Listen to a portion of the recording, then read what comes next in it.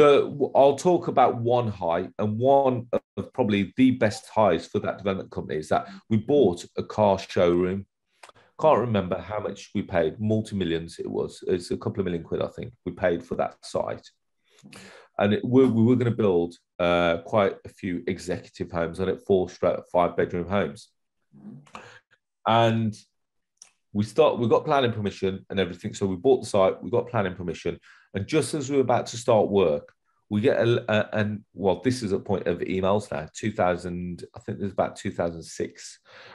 We get an email from the land guys at Lidl. And they said, we understand that you own this site.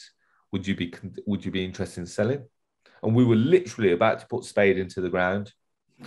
And we said, okay, let's see where this goes. It says, well, we're about to start building, but what you're proposing? They came back and forth within a couple of weeks. They offered us a price to sell it as it is and a completion within 4 weeks. And we walked away with £1.1 million off that. Profit, that is. Profit. Yeah, fair play. So, but that's without doing any of the work. But obviously, we went through the whole planning. But that's £1.1 million net after all costs. So, if you are looking for sites, one of the strategies that I say is that you look for big blue chip companies, and you can potentially, that's a sourcing strategy that you can actually work around.